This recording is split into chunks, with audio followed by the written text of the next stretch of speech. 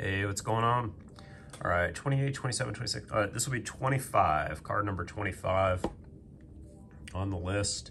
This is the Beta Doppelganger here. So this would be higher, but it is my last sort of vintage Magic card standing. So I think categorically, it doesn't have as much support as like, baseball or Star Wars, and that's kind of a big deal. I'll be curious to see if I can get back to vintage Magic, if it ever seems to make sense price wise relative to other things.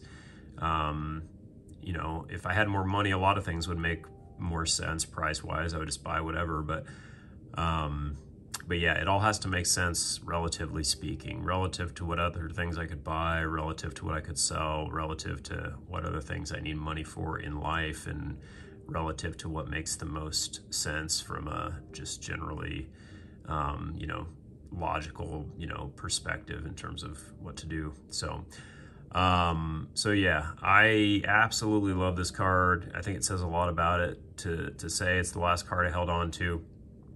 Obviously condition is lower grade, but I think it has that sort of patina to it that the white, the wear around the borders really adds a lot of character to the card. I mean, don't get me wrong, I would love to have an 8 or a 9 or whatever, but it is what it is. It's a piece of history, just one of the most iconic pieces of artwork in Magic, the Doppelganger. So I'll be curious to see if I ever snap this out and get it in a PSA case just for continuity's sake, but don't have any real intentions of doing that right now, but definitely something that could happen down the road, but we'll see. So yeah, just really, I don't know. It's this card and the card we'll see tomorrow it's one of the most interesting questions for me in the hobby, which is like historic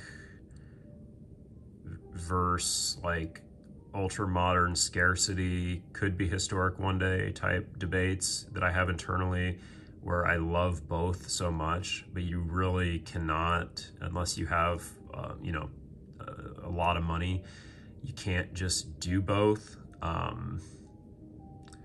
So I don't know, it's like you got to pick and choose, and the prices for these types of cards is usually so standardized that it doesn't feel like there's like huge drops to where it like feels like a super opportunistic moment.